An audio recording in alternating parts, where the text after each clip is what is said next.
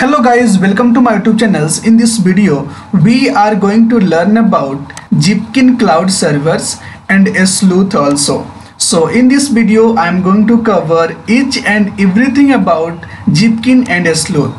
So this is called a distributed tracing a Spring Cloud. It means it is called alternate if you say logging. Logging, and logging is the way to track to the trace of our application. So this is the alternate. So Zipkin and Sleuth both are working together to find out and maintain all the activity of our application. So I am going to teach you where you have to use Zipkin and Sleuth, where you don't have to use Zipkin and Sleuth. For example, if you know about monolithic architectures, so before going to use Zipkin and Sleuth, we are using logging. We are using what? Logging in the monolithic architectures. Logging, and logging is the one of the best way to find out the activity, anything about our applications. You can get it from this place, logging. So for maintain everything in the Spring Boot architectures, for examples, if you go with a Spring Boot microservices architectures. So having some problem with logging. If you use logging, then definitely you have to use logging in the multiple microservices, because in microservices, having a multiple microservices, it's running on the different port number. For example, this is the service 1, this is the service 2, this is the service 3. Okay, so we have a service 1, service 2 and service 3. I'm going to cover service 1 and this is service 2. I'm going to just introduce where you are facing the problem if you use Zipkin logging in microservices. Service 2 and this is the service 3. Service 3. This is a distributed application. Microservice architecture is distributed application. So whenever you use distributed application, if you use logging, then you are facing the problem. Okay.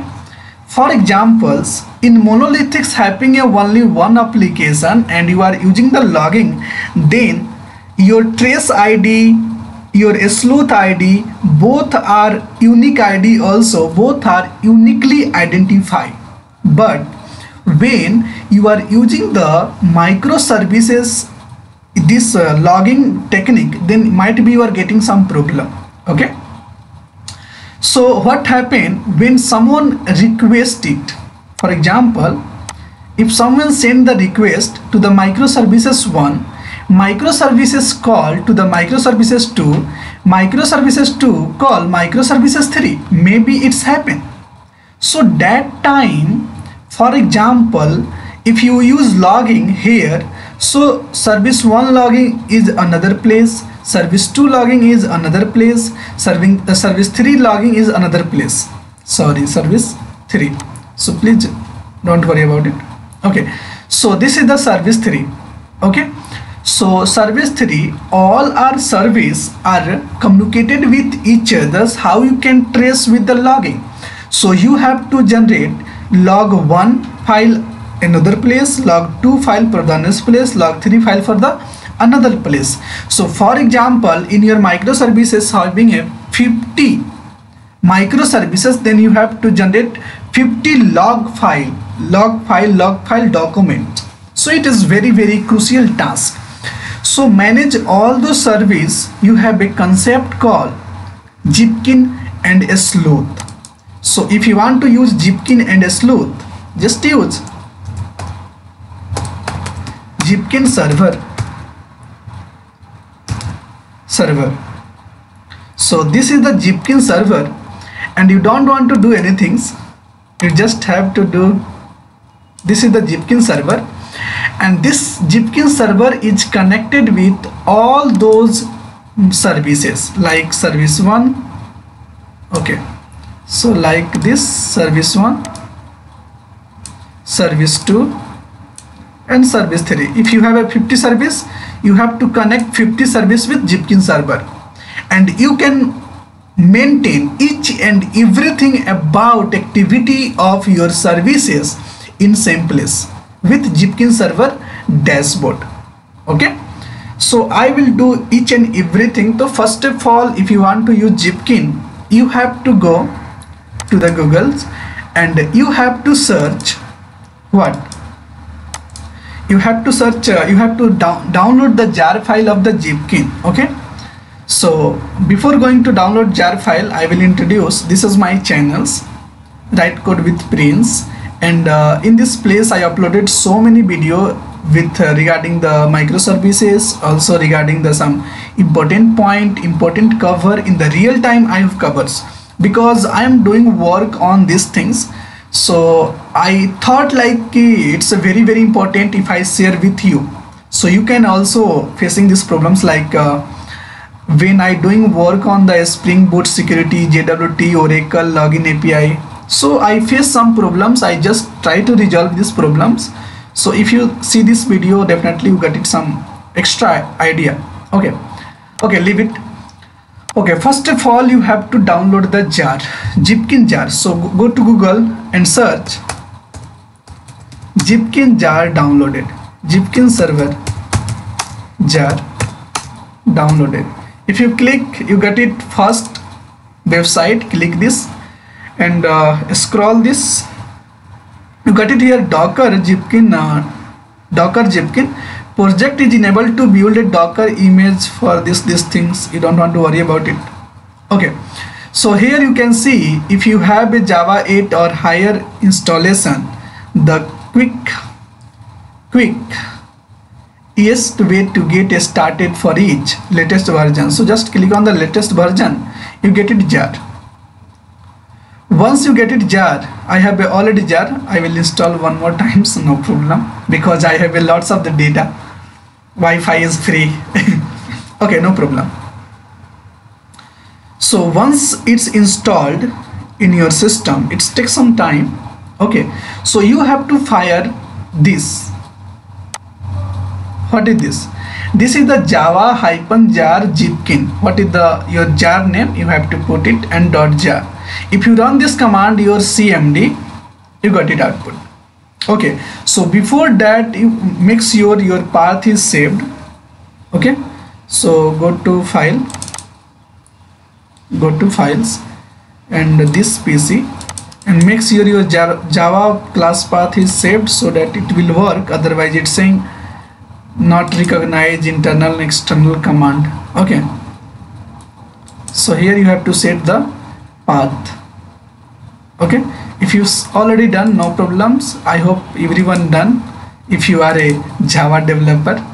Okay, so don't do anything, just open for examples my Zipkin server jar is downloaded. I think, yeah, it takes some time, or 53, 54. Just open it when done.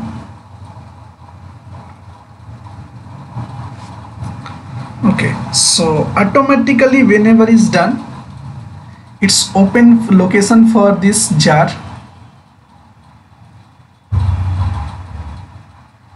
Okay, allow.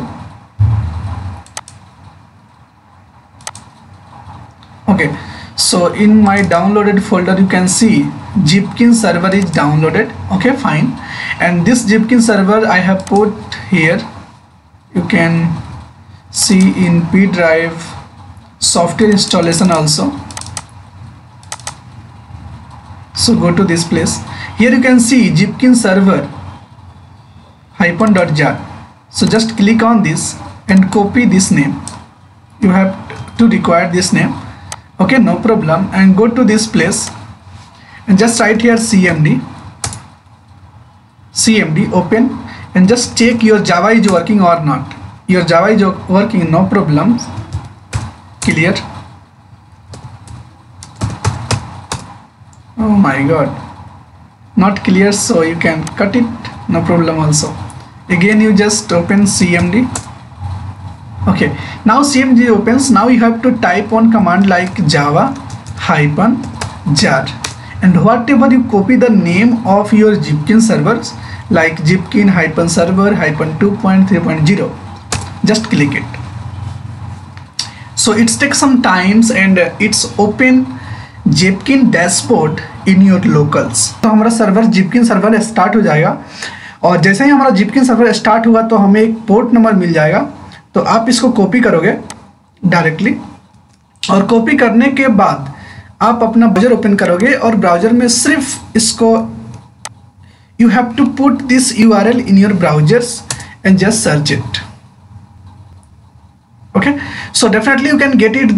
This is the Zipkin server. Okay, and this is the Zipkin dashboard, you can say, and in this dashboard you can see all the service, all the API, whatever you configured with Zipkin, it will show here.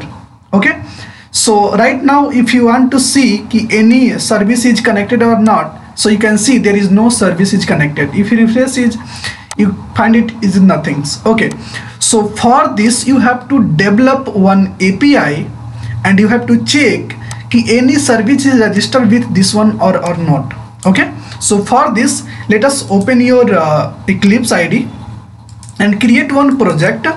Okay, and in this project give the name of the, like this is the name, like Zipkin Sleuth dashboard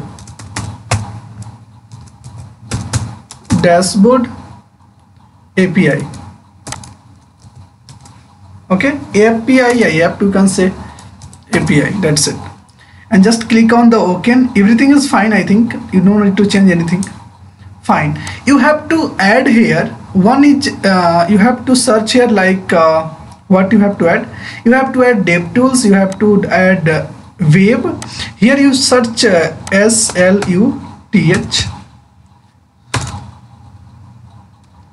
Sleuth. So you find out here two things, like a Sleuth or Zipkin. So you have to select both and just next and finish it. Our Zipkin dashboard API is created. It takes some time to create it, and also it's downloaded the jar. Okay, open this and I will show you. You can see here all the activity, whatever API you can perform. Okay, whatever you are doing with API.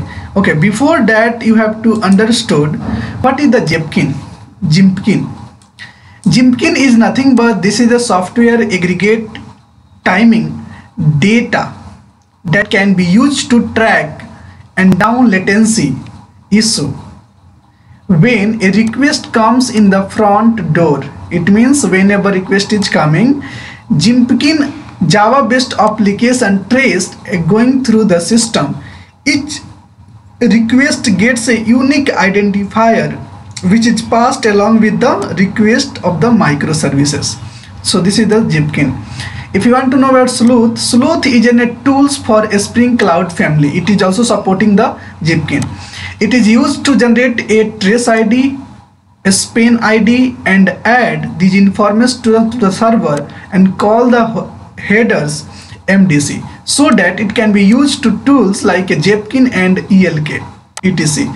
ELK I think in real time so many company are using ELK. It is the industrial, it's a commercial, and Zipkin is a free, you can use whenever you want for testing. To store, index and processing the log files. Log files, it means sense. If you want to processing, finding, tracing any log file, any request, definitely you have to use Zipkin and Sleuth ELK. Okay. Okay, so finally our application is ready. You can see here in pom.xml we are added 4 dependency. One is web, one is DevTools, and one is web, one is DevTools, one is Zipkin, and one is Sleuth. Okay, and this is the DevTools, and automatically testing will be added, no problem. Okay, here you have to configure something, the name of this application. Okay, so here you can change the port number. So change this application.properties to application.yml. In real time, so many people are using YML only. So just right click on this properties files and say convert.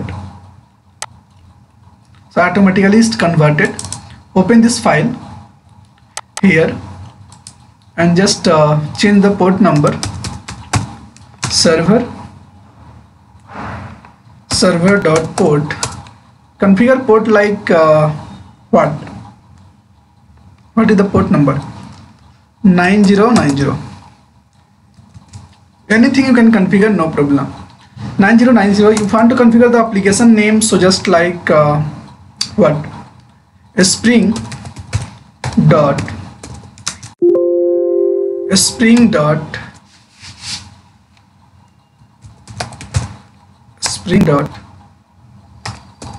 application dot name. You can like distributed logging app. Okay, so this is the name of our application. Just save it and run it. You don't want to do anything. If you run it, it's running on port numbers 9090. It's automatically connected with the Zipkin server, this one server, because your application is storing, I mean this application, your Zipkin Sleuth having all the dependency. You are not configured anything, so by default it's searching the port numbers. By default port numbers of the Zipkin. So by default Zipkin port number is 9411. So it will automatically trace it and connect it with this. Okay, now if you click here, service name, okay, you can see there is nothing. Service name. Okay, if you note service name, search something else. Maximum duration is something else, it's saying. Minimum duration, nothing. Query, nothing. Okay, fine, no problem. Search with ID, distributed, nothing, no trace is found, because right now no one is connected. That's it. Okay, so just click here, go to service name,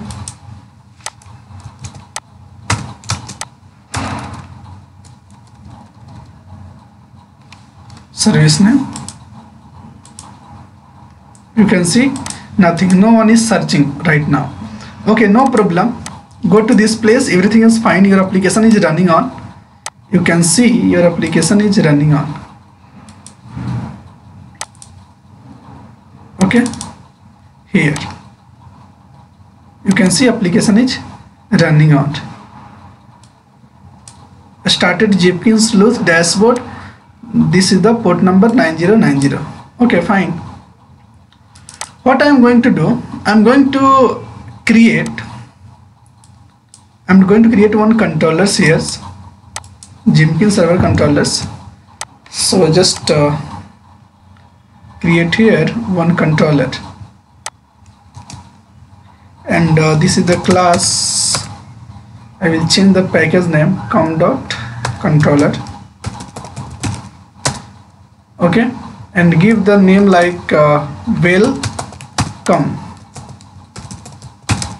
controller, and in this controller just annotate this one like @rest controllers.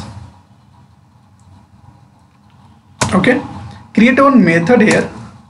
Method is like public string get welcome, and here you have to create one message string msg, and here you can put like I am wishing you good morning, morning, good morning. Here you can return MSG. That's it. Okay, and you have to notate this like controllers as a like get mapping. In this get mapping, you can say like value is /welcome. That's it. If you want to give some logging file, so you can also do it. So here you have to configure like logger org.sl4j, not logger factory, logger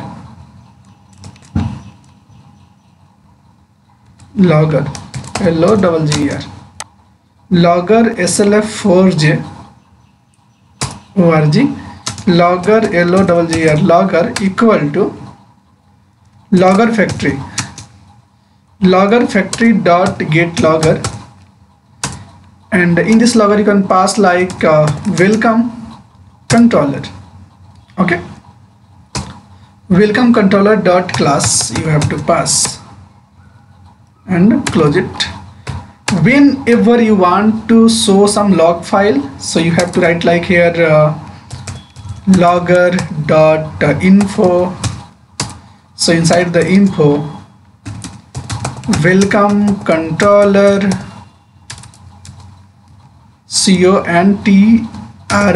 controller method is start. Just copy this and paste here, remove the start, say like end. Our work is done. So it is one of the logger files I'm created, and if you request this file, you got it data. So for this I'm going to close. Okay, and again you have to run this Jenkins server, not a Jenkins server. This is the Jenkins Sleuth dashboard API, and this is our own service. You can create multiple service also, and you have to add just two dependency like Sleuth and Zipkin, nothing else. Okay, if you can see, it is running on this port numbers, and we have already called this. Okay, here, so just refresh this. Again you have to go to service name. You can see nothing is there, and your application is running on. You can see here this application is just started in this second. Okay, you can go here and just refresh it. If you search here, any service name is coming, nothing service name is coming. Okay, what you have to do, you have to call your API. Just call one request. You have to give like localhost, this one, localhost 9090/welcome. If you give the request and go to this Jenkins server and click here and go to the service name, you can find out distributed, some logging is there. You can see distributed logging app is already coming, and you are requesting the 3 times a few seconds ago, it will show. Okay, again if you request this one, this URL, for example 1 times, you can see here nothing, but just you run query, you can see right now a request is coming. Now it's 4 requests. If you want to see, you can clock this, and so many people are requesting like this one is the name.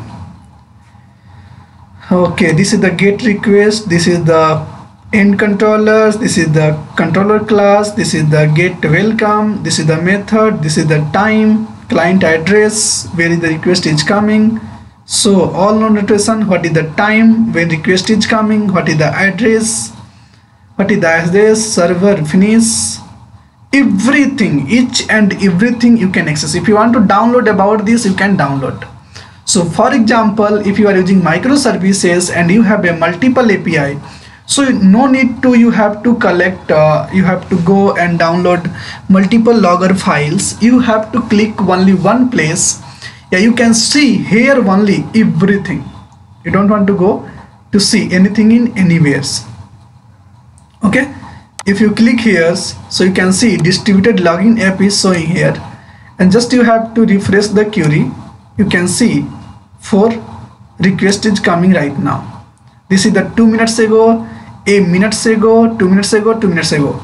Okay, now I'm going to refresh one more times. I will click. You can see here a few minutes ago request is coming. Just refresh it.